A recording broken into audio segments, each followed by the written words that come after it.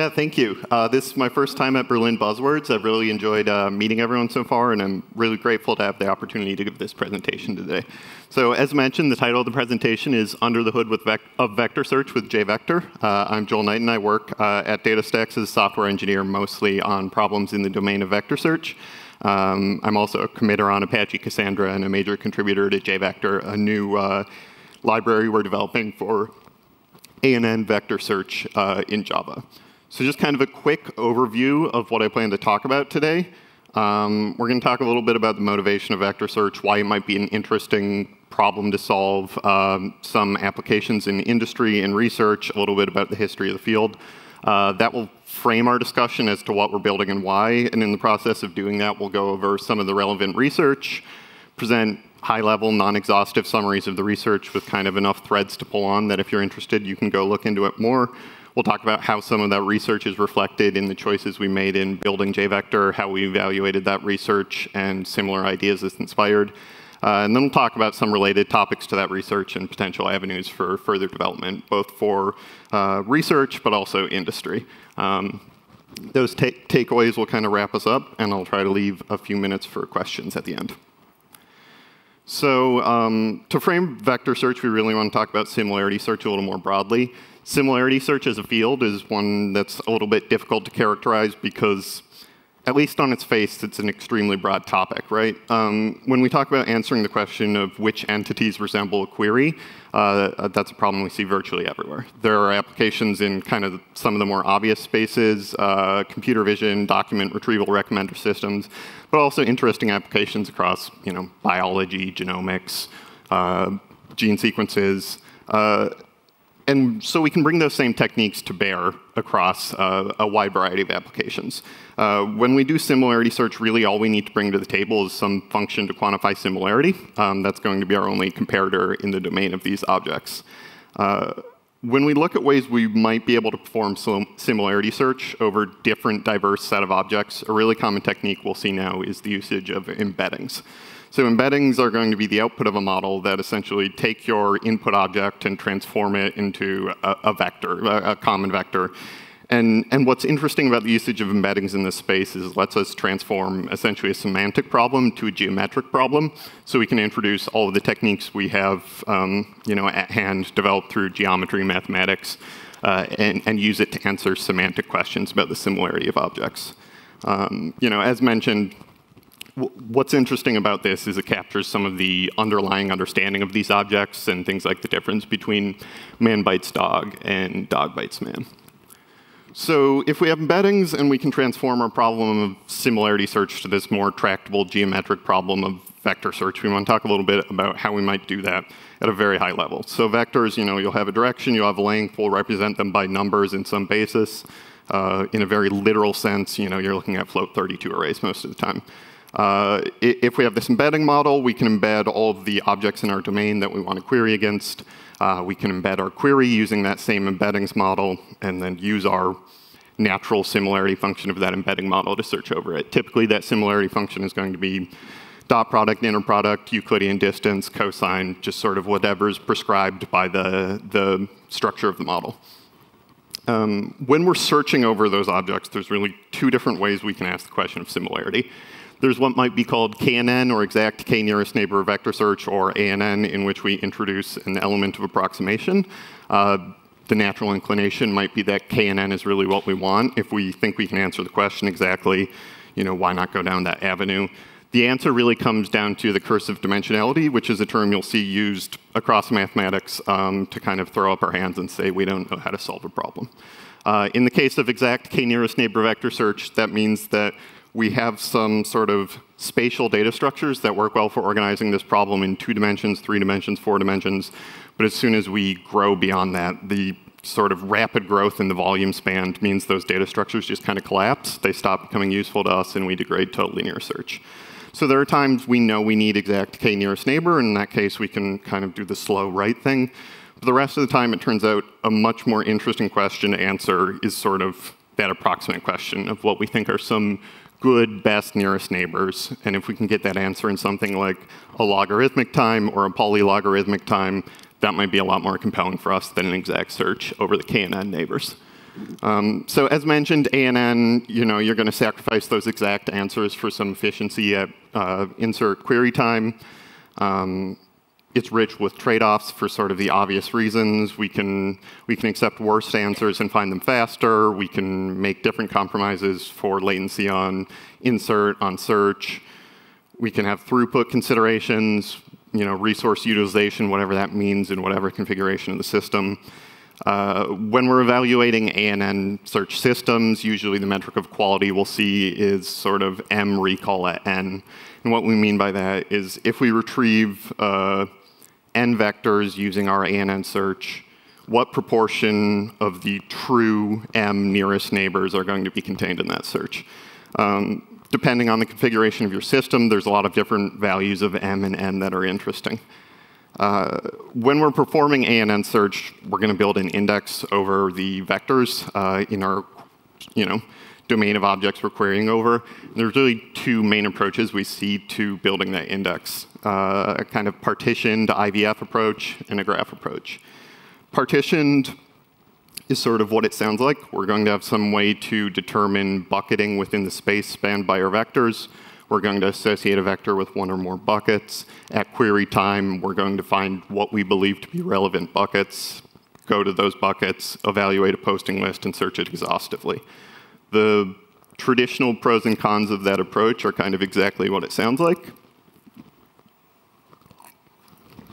We'll have a relatively low additional memory footprint to the index. We really only need to track those clusters.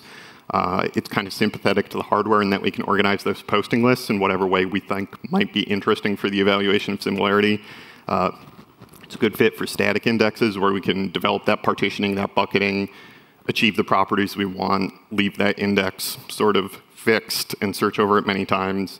The cons, anytime we have a bucketing of space, there's problems with boundary nodes near the partitions between different buckets. There's problems of assignment. At search time, there's questions of how many buckets to evaluate. And all of that hyperparameter tuning in practice is challenging.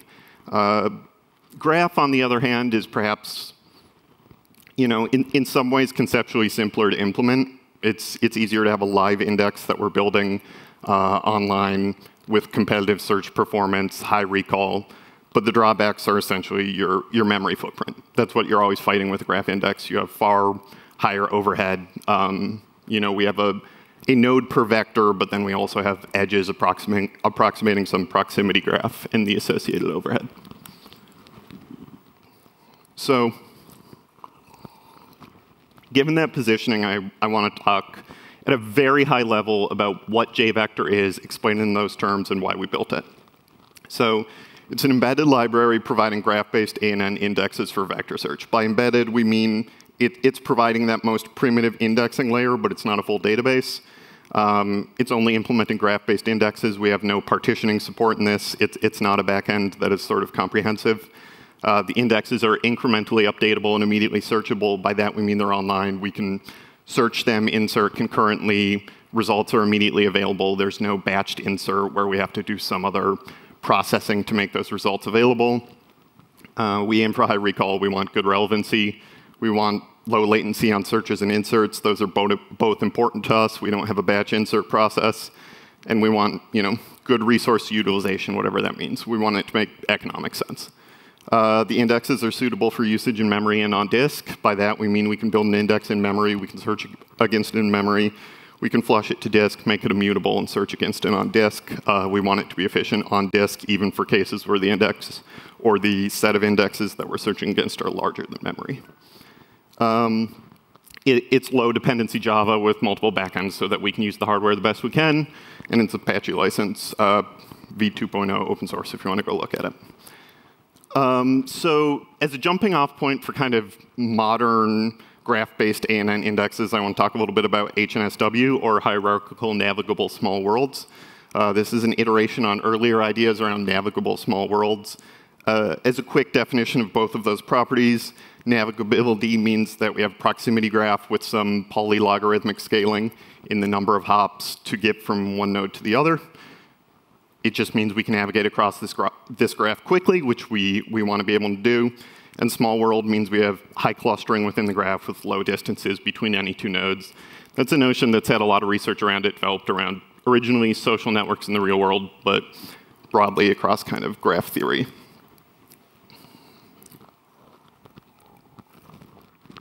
So if we have this proximity graph, we need a way to search it. In HNSW, that's a greedy best first search procedure. That's where we want navigability. In short, what that means is we'll have an entry point into the graph. We'll maintain a priority queue of candidates, a priority queue of results. We'll look at that entry point, evaluate its neighbors. Our candidates will always be sorted by the next best candidate.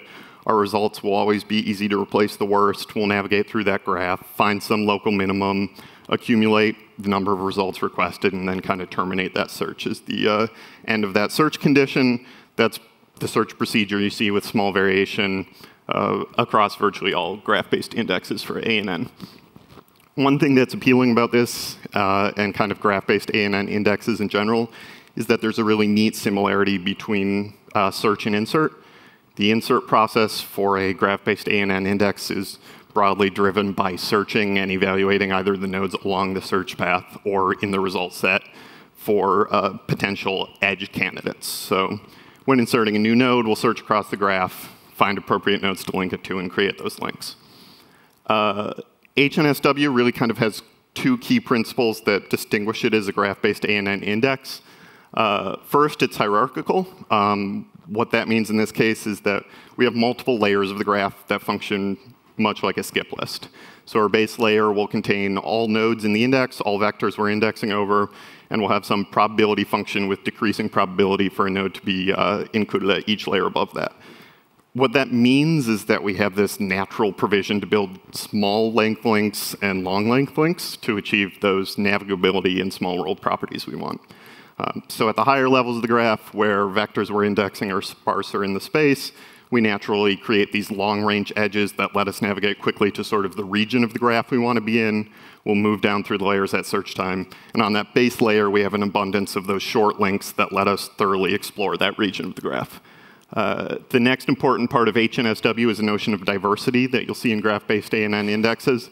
What that means, kind of put casually, is that if a node already has plenty of good edges to move in a given direction, it will prefer adding an edge sort of in another way, even if that might be a slightly worse candidate under other evaluations of edge quality. So that's kind of the core tenets of HNSW, and it's extremely competitive in memory. It's robust. It works well for a variety of data sets and embedding models, high recall, decent latency. But there's sort of a challenge as soon as you want to get bigger than memory, which we see increasingly as kind of we have these growth of larger vectorized data sets. So don't read too much into this graph, but naively, it's a flame graph. Early in the life of JVector, we were looking at sort of HNSW implementations, decided to do the most naive thing of putting it on disk and memory mapping it and seeing how it affected performance. And typically, when we're flame graphing these workloads, we see some time in kind of data structure maintenance around the search, a lot of time in similarity computation, and some time kind of going from disk to memory.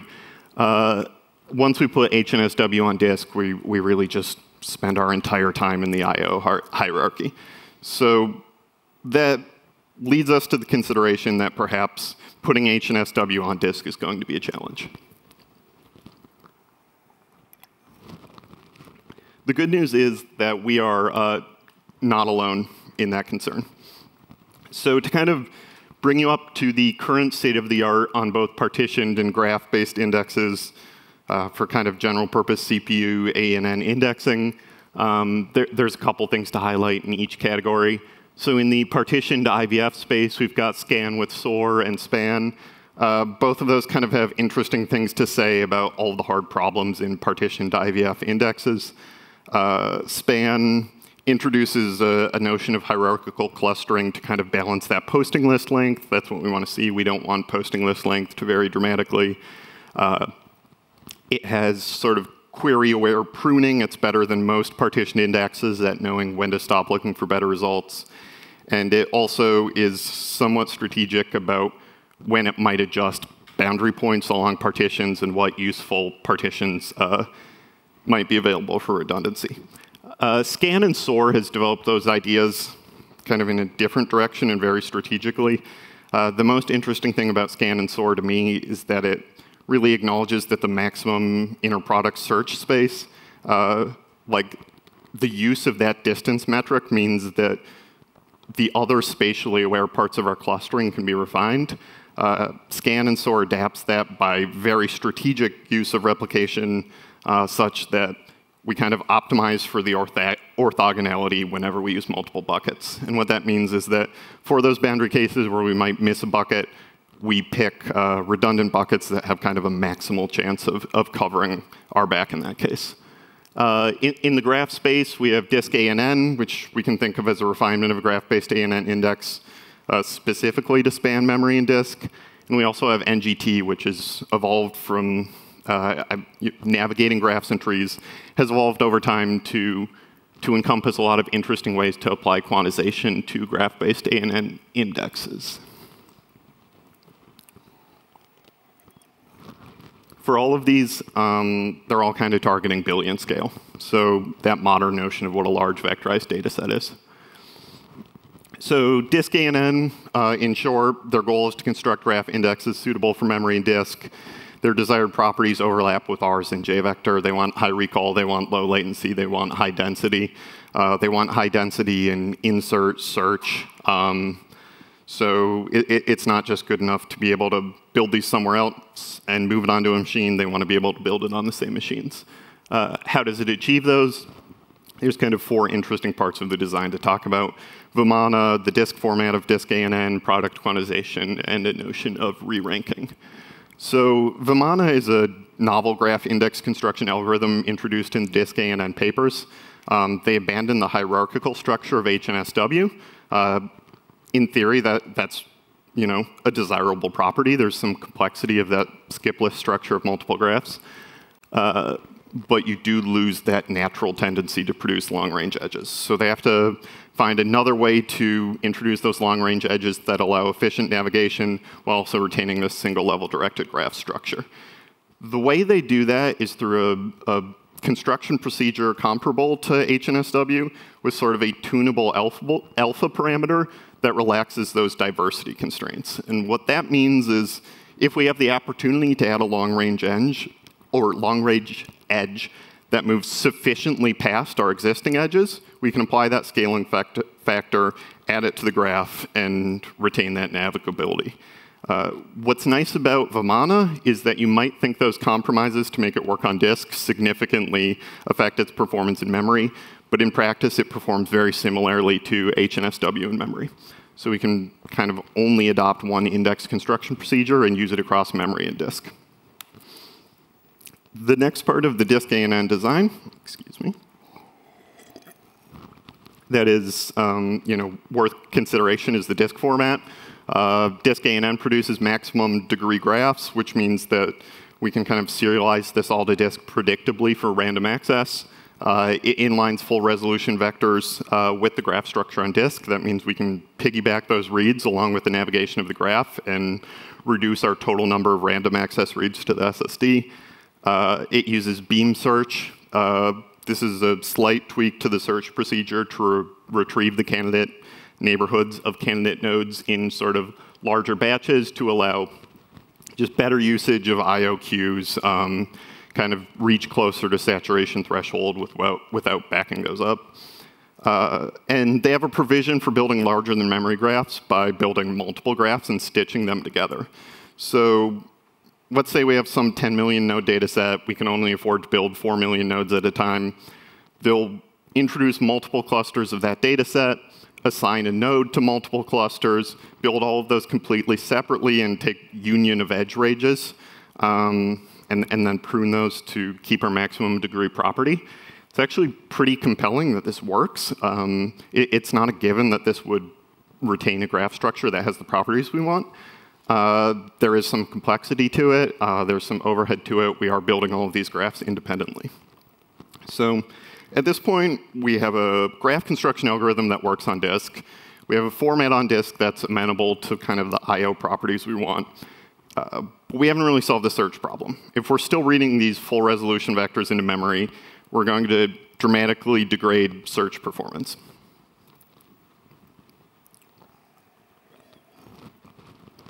The way DiskANN addresses that is through product quantization, a technique typically associated with partitioned and IVF indexes with lower recall. Product quantization you can think of as a lossy compression scheme for vectors. Product in this case refers to kind of the Cartesian product. Anytime we're doing quantization, there's this tension of, we want to retain a high level of accuracy, but we don't want an explosion in the space we're spanning with our quantization, or it's just not particularly effective. The way the product quantization addresses that is through separately quantizing subspaces of the total space spanned by our vectors. So in this case, we can see we have a 128-dimension vector of float 32s. We'll split that into a bunch of 16-dimension subvectors. We'll do that over our whole data set. So now we have these subspaces with many points in them. We'll run k-means clustering over them individually and produce a bunch of quantization codebooks. So it's really kind of simple clustering-based quantization applied to many subspaces and then taking the Cartesian product for encoding. So we can see an example. We have some input vector. We've produced those centroids. We know how to encode vectors in those subspaces. And for a given vector in the data set, we can condense it pretty compactly down to, in this case, we split 128 into 16, and we'll go from 4 bytes for our float 32 into a single byte to identify our 256 centroids. We can achieve 32x or 64x compression that works. There really aren't too many compromises with this compression. It's robust. It's applicable to a variety of data sets. It's fast. It's pretty small. You can get a lot more clever with this. In the most simple way, we chunked this uniformly across our adjacent components of the vector. In many cases, in some cases by design, our embeddings, those dimensions aren't of equal relevance and value. So we can apply techniques of like PCA, introduce orthogonal matrices, rotate those products before quantization, or those vectors before product quantization, and achieve slightly more effectiveness for the same footprint. In practice, that additional value for us has rarely been worth it, so we don't do it. So we've achieved a smaller footprint for vectors, which is great. It's friendlier to memory accesses, all of those other qualities we want. It's more condensed in memory, but we still need to do fast similarities using it. Kind of the naive thing you would do with product quantized vectors is, OK, we have all of those indexes. We know the centroids we refer to. We can rematerialize these quantized vectors in memory and do similarity again in this full vector space we originally had.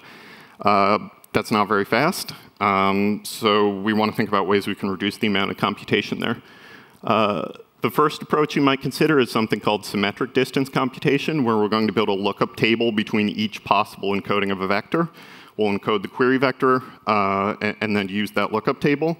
What's appealing about this lookup table is it only needs to be built at the time of product quantization. Since we're also quantizing the query vector, we have that symmetry, and there's nothing that needs to be done at query time. In practice, this has an unacceptable effect on recall.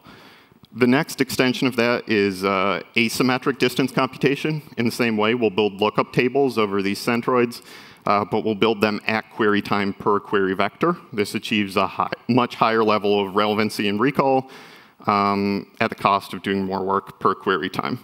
When DiskANN is using product quantization, it's always going to keep these codebooks and quantized vectors in memory. So there still is some memory overhead proportional to our number of vectors, but it's at least dramatically reduced compared to something like HNSW that keeps the full footprint vectors in memory. So just kind of a quick worked example of what I talked about with ADC. We have all of these subspaces. We have these centroids we've generated. We have our encoded vectors. At the beginning of a query, we'll split that into subvectors along the same lines as the product quantization. For each of these centroids, we'll take the query subvector, calculate some fragment of our distance calculation, store it in this lookup table. It's visualized in 2 dimensions, but really this will be contiguous in memory. So it has all of those advantageous properties we want. It's amenable to like read ahead and prefetching and all of those properties that are sympathetic to the hardware. And then at query time, as we evaluate all of these quantized query vectors for similarity, we're not actually doing calculation of any distance. We're just doing lookup and accumulation.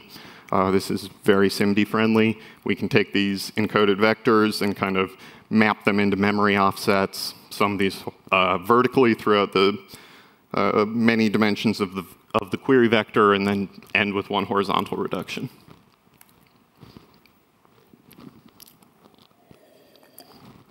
So we've prescribed a way to more efficiently do queries using ADC with PQ.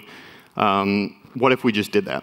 That's our only similarity metric. We have these indexes. Let's search across it. As soon as we start achieving any meaningful reduction in footprint, recall falls off dramatically. Each of these clusters is a different data set. The bars left to right are kind of none, 4x, 8x, 13x, or 16x, 32x, 64x compression.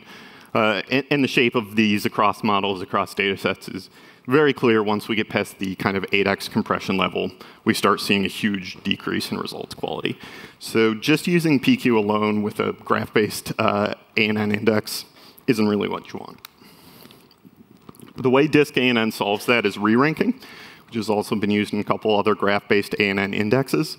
So we'll perform the bulk of our search with those product quantized vectors. During the course of that search, we'll ask for slightly more vectors than we think we need. And at the termination of that search, we'll take those full resolution vectors that piggybacked with our navigation of the index and use those to compute the full resolution distance similarity over a much smaller set of vectors than we encountered during our search. This is an extremely robust technique. It's extremely durable. It kind of fixes all of our problems. So this is JVector. Zooming in on one of our data sets, compression levels in each clustering, and then within each cluster, we kind of have our baseline. We ask for K answers, we ask for 2K answers, we ask for 3K answers. In practice, we see that even with 64x compression, as soon as we ask for 3 times as many answers and re-rank those, we see faster overall queries with higher overall relevance. So re-ranking is, at least in my opinion, kind of the magic footnote of the paper. It's what makes all of this work. So what of those approaches translated to JVector? We have basically Vimana-esque indices. They're single-level directed proximity graphs. We can build those with non-blocking concurrency between both searches and inserts and scale linearly with inserts on the number of cores. We build indexes in memory like DiskANN. We flush them to disk. We have a similar disk layout optimized for random access. We use the same core search with re-ranking and termination. We didn't adopt something that resembles their approach to larger than memory construction. When evaluating product quantization, a natural next step is, can we do better? We tried binary quantization. This reduces each component of the vector to a single bit. In the common case where it's like a cosine distribution, kind of a sphere around 0, you just use the sign. In this case, your distance is reduced to a Hamming distance. We can do like a vectorized pop count that's pretty fast. We implemented it. We found that even the most basic product quantization is really hard to beat. You can compare this BQ over query re-ranking graph to our earlier PQ graph. With PQ, we see ourselves recovering everything we want with overquery. With BQ, that's often not the case for many models. So sort of an unacceptable compromise on relevance and recall for us. The next fascinating kind of extension on PQ I want to talk about is called polysemous codes. So recall that for each of our subspaces, we have this product quantization codebook that only contains centroids. And we don't really care what the indices of those centroids are, as long as we agree on them at build and code time. We don't care if a centroid is the 7th centroid or the 128th centroid. Polysemous codes takes advantage of that and says, hey, you're already reading these encoded indices from memory. What if we can take advantage of the fact that those indices are arbitrary and kind of pack more information in there? The way it does that is by running simulated annealing on those codebook indices such that we can coarsely use the Hamming distance between those to approximate whatever our similarity function is. This is a really neat idea. It's kind of free.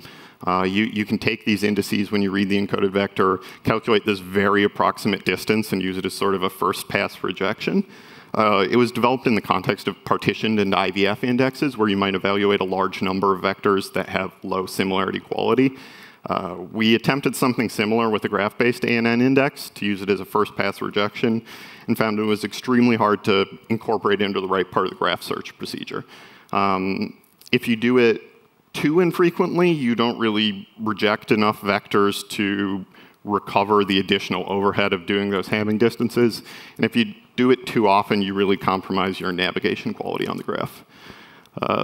Next approach, to query acceleration that's a little distinct from some of the compression-based approaches, is called finger, or fast inference for graph-based approximate nearest neighbor search.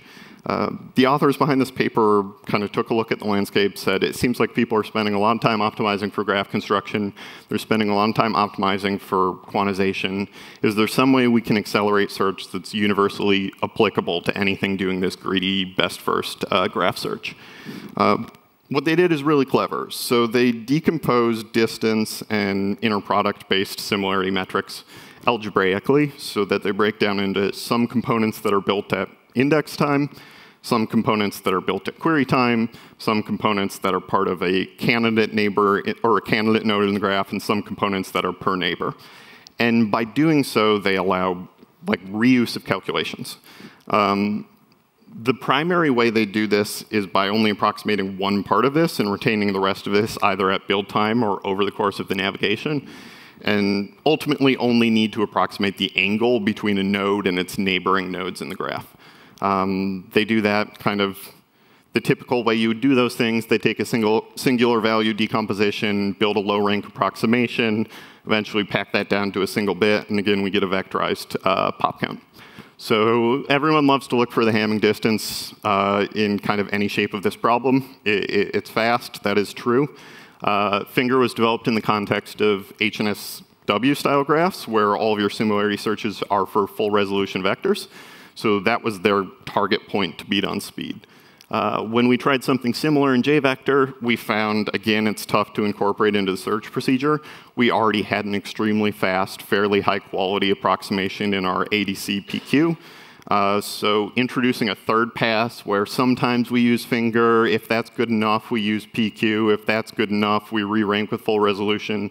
Again, it was very challenging to find that trade-off point where the amount of work we're saving in some cases justifies that additional first pass.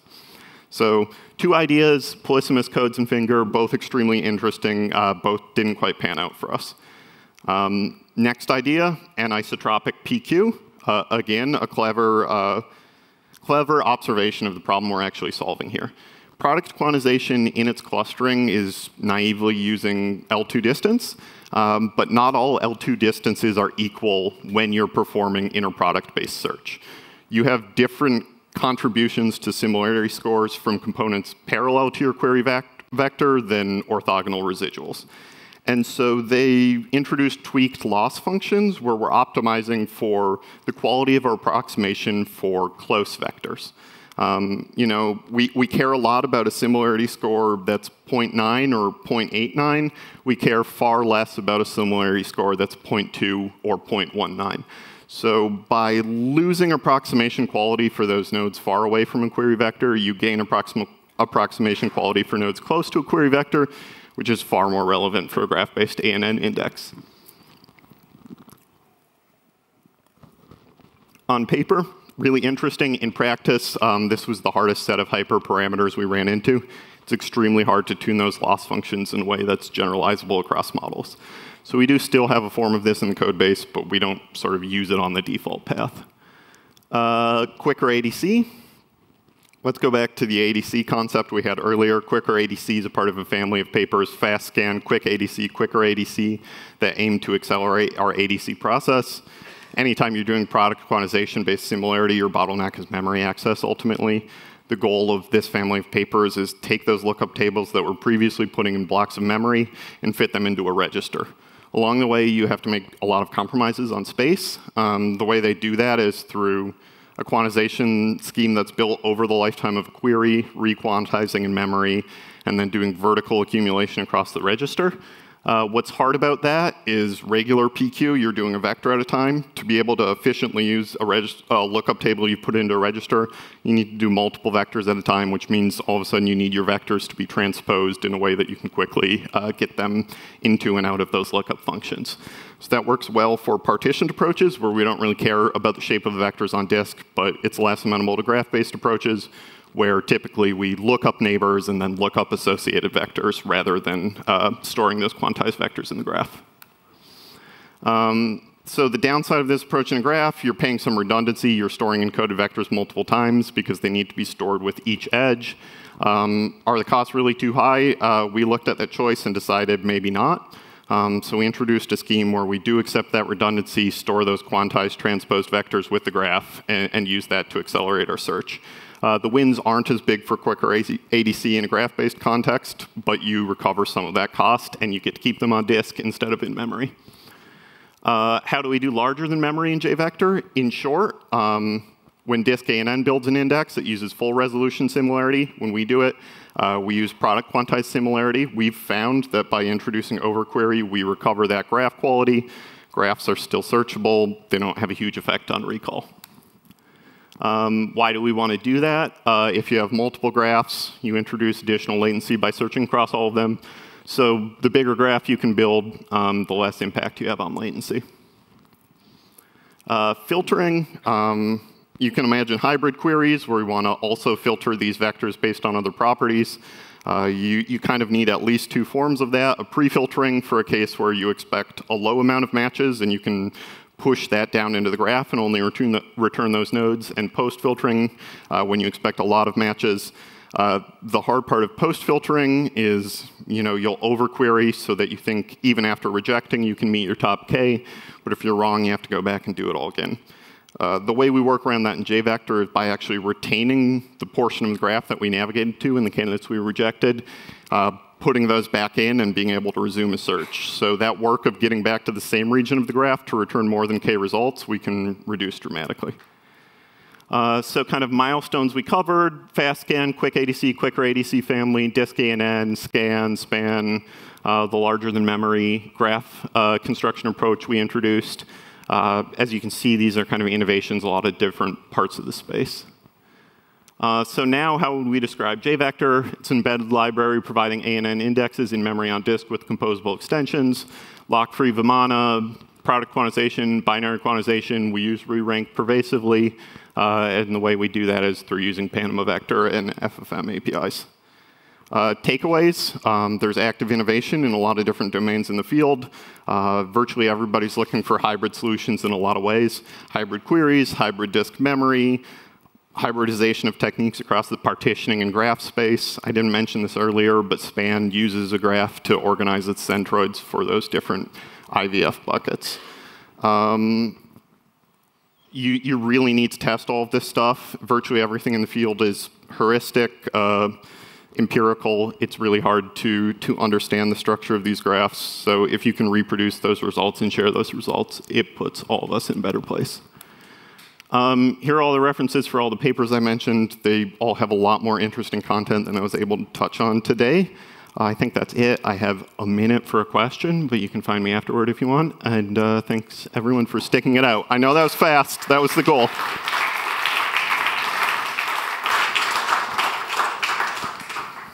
Thank you, Joe. It's a very interesting presentation. I think we have 1 minute for a question. I was curious with graph-based approaches how often you have to completely rebuild the graph if things get completely unbalanced. Yeah, so that's a really good question. I'll find you after if you want to dig into it more.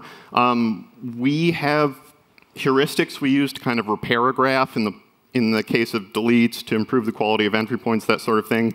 In practice, we find those are enough, but that's not a rigorous approach. So it's a good question. That is a challenge for graph-based ANN indexes, for sure. Thank you. Yeah, of course, feel free to pick Joe's mind after the talk, which is yet over. Yeah, see you around. Thanks. Thank you.